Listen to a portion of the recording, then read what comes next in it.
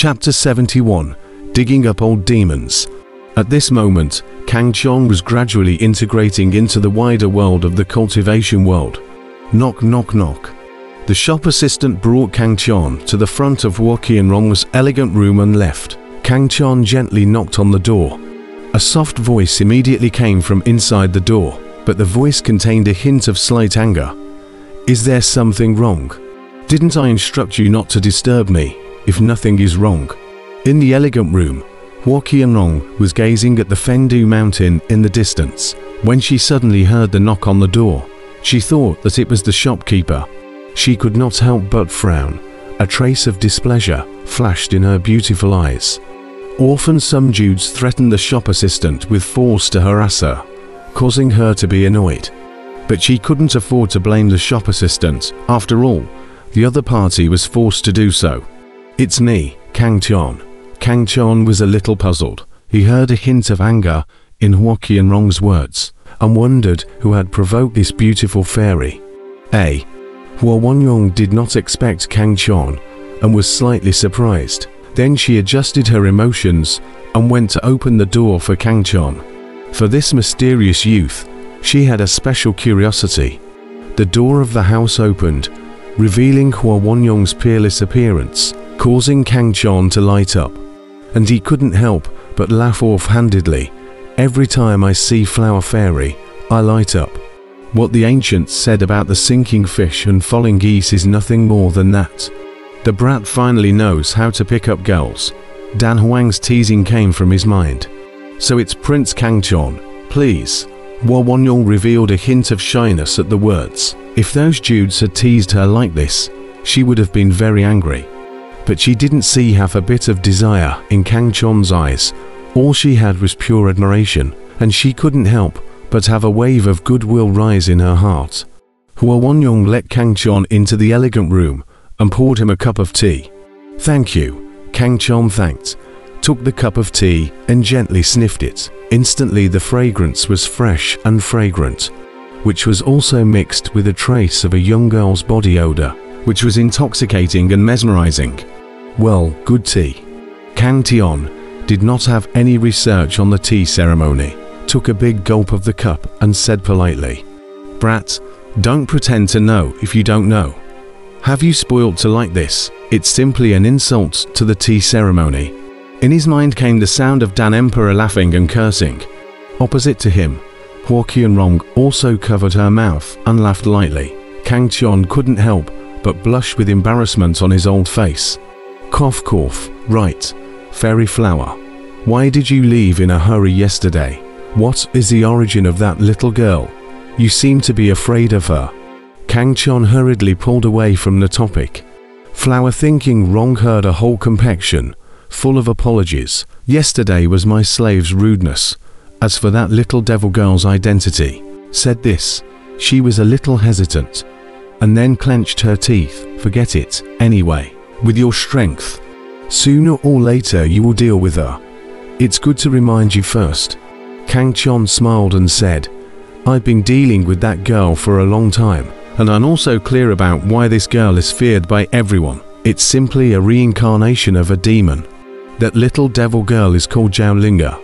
She is the jewel of the head of the Zhao family, one of the 4 great families of the great Tang dynasty, and his elder brother is the head of the 4 masters of the imperial capital, the god of war, Zhao Wuji. Wuxian said, Oh, this girl comes from such a big background. Kang Chon was shocked at what he heard. What a behemoth the Zhao family was, even more powerful than Jin San Zhao's Jin family. He did not expect that little demonic girl to be the little princess of the Zhao family. But what made Kang Chon wonder was how a prestigious family like the Zhao family had nurtured this little devil.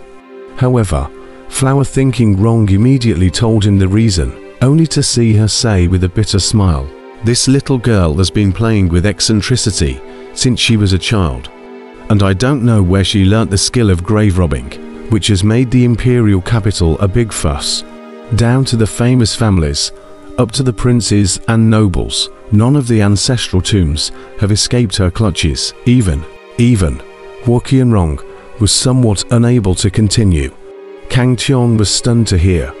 This girl is too powerful. She dares to commit crimes in the imperial capital. But it's no wonder, with the Zhao family protecting her, who dares to offend her. Just even what? Kang Qian was a little curious, picking up the teacup, his hand, and cooing a mouthful of tea once again. Even her own family's ancestral tomb was not spared. Wuxia laughed bitterly. Pfft.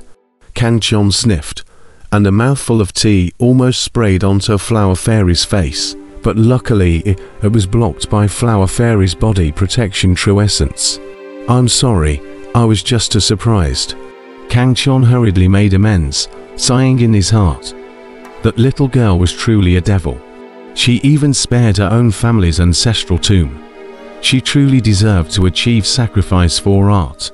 When the little girl said that she could sacrifice everything for art, he still disdained it. But now that he thought about it, this girl indeed did it, truly.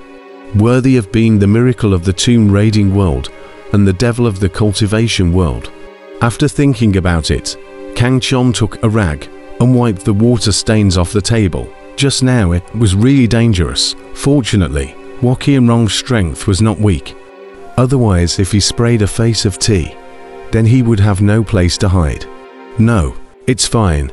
I was also taken aback when I first heard about this. Wuxia smiled and twisted her hair, saying softly, Kang Qian's surprise was expected.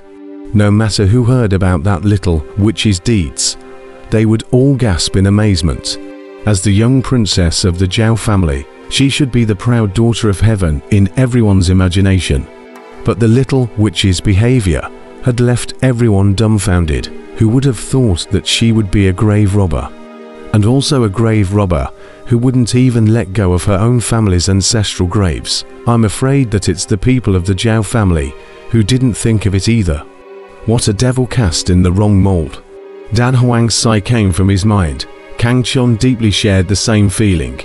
That little girl was definitely an unscrupulous demon in her previous life. What was even more terrifying was that there was another demon who taught her grave robbing skills. I really don't know who that girl's master was, but she had actually tempered a cute little lowly into a scornful grave robber. Alas, this girl's family must be a headache, and also, she doesn't even spare her own family's ancestral tombs. I'm afraid she's even more ruthless towards the ancestral tombs of other people's families. Kang Qian said, Yeah, I heard that one of the Zhao family's supreme elders was so angry that he vomited blood on the spot and went off the deep end, but in the end, he was fortunately saved. Wuxia laughed bitterly. Kang Qian lost his smile at his words. This girl is really absolute. No wonder when Hua Wanyong saw her, she ran away. Dare I say that she was shocked by her infamy. This girl, ahaha. Even Emperor Dan was laughing so hard that his stomach hurt. Kang Qian secretly mourned for the Zhao family. The reputation of the first great cultivation family of the Great Tang was thus tarnished by the little girl. I really don't know what kind of sins the Zhao family head had created, giving birth to such a seed. Flower thinking wrong smiled bitterly and continued, not only that, this girl patronized the ancestral graves of all the other three great families of the imperial capital. So angry that the three great families joined forces to beat the door to the door, and in the end, it was only after the imperial family of the Great Tang stepped in to mediate, and the Zhao family apologized and then made some compensation, that the matter was understood. Just think about it. She didn't even spare her own family's ancestral tomb, so naturally she wouldn't spare the other three great families' ancestral tombs. I just don't know how the ancestral tombs of the Great Tang imperial family weren't stolen. Could it be that this girl has a clear conscience? Kang Qian was not surprised this time. The little girl did not even let go of her own family's ancestral tombs, and then do other great things. That is also reasonable. However, the royal family of the Great Tang dynasty ruled the entire country of the Great Tang dynasty. Their ancestral tombs must be more attractive to the little girl. According to the character of the little girl, should not let go of the right. Wuxia nodded with a smile and said, In the field of grave robbing, that girl definitely does not have the word conscience. As the royal family of the Great Tang Kingdom, how powerful their intelligence capabilities are. After the theft of the three great families' ancestral tombs, the royal family immediately strengthened the defenses of the imperial tombs, which made the little girl unable to do anything about it. Oh, I see. It seems that there are also graves that are difficult for the little girl to defeat. The three great families look like they don't care at all about their own family's ancestral graves. Otherwise, how could it be so easy for the little girl to get her hands on them? It dawned on Kang Tian that as the royal family of the Great Tang Kingdom, if they couldn't even look at their own family's ancestral graves well, it would really be a great shame. Not so. Flower, thinking wrong, shook her head at the words. Her eyebrows arched up as she softly said, "What kind of heritage are the three great families? Their ancestral tombs are not only equipped with heavy formations and prohibitions, there are also expert guards. Ordinary grave robbers are simply unable to take a step beyond the thunder pool. It's really because that little girl is too powerful and unknowingly toured through the three great families' ancestral tombs without knowing what was going on. By the looks of it, that girl's master should be an expert. It wouldn't be an expert of the corpse-catching sect, would it?" Kang Tian couldn't help but think of last night's situation. That little girl's methods were absolutely magical, not something that could be compared to ordinary grave robbers. With such amazing means, her master would not be obscure. He didn't believe that the little girl was self-taught. This is a mystery. The entire imperial capital, including the people of the Zhao family, are unable to know where this girl learnt her grave robbing skills from. Flower, thinking wrong, also knew about this and shook her head with a bitter smile. Kang Tian secretly guessed who exactly was this girl's master. With such grave robbing skills, apart from the experts of the corpse-catching sect, he really couldn't think of anyone else. After leaving Flower Thinking's elegant room, Kang Tian returned to his own small courtyard. After a conversation, he finally knew the little girl's origin. Kang Tian's heart could be described as a shocking wave. This girl's history of growth could be written as a legend. At a young age, she had traveled across the ancestral tombs of all the major families in the imperial capital, and could be called the miracle of the tomb-raiding world, the devil of the devils. Kang Tian couldn't help but regret that he had messed with this demon. If he had known that the little girl had gone to Fengdu Mountain that day to commit a crime, he wouldn't have gone to Fengdu Mountain even if he had killed himself. Unfortunately, it was too late for him to regret now. If he didn't keep his promise with the little girl 3 days later, with that girl's devilish nature, she would spread his portrait all over Fengdu Mountain, and then he would be hunted down and killed by the entire corpse-catching sect. Thinking of the corpse-catching sect's Yuanying stage powerhouse, Kang Tian shook his head and laughed bitterly. It looked like he had to go to the round with that girl after 3 days. Alas, why is his life so bitter? Returning to the house, Kang Tian began his boring cultivation. From Hua Wanyong, he couldn't help but learn about the little girl's origins, and at the same time, he also knew about some of the major events that had happened in the cultivation world. Nowadays, the entire Great Tang cultivation world was shaken by the appearance of the corpse-catching sect, and there were even more turbulent currents in the shadows. Among them, the one worth noting was that young experts from all sides were about to converge on Fengdu City, which might trigger a peak battle of the young generation. Originally, this was none of Kang Tian's business, but he had already accepted the battle invitation from hegemonic warrior Wu Gang, and he was destined to not be able to avoid this battle, in which case, he would inevitably enter the sights of many peak young experts, and a great battle would inevitably not happen. However, Kang Tian was not afraid, and it could even be said that he was already boiling with wariness. If you want to fight, then let's fight.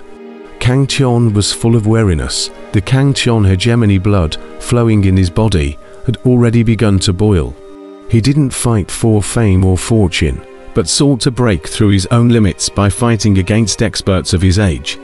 But he also knew how powerful those young experts were, So before that he had to raise his strength as soon as possible.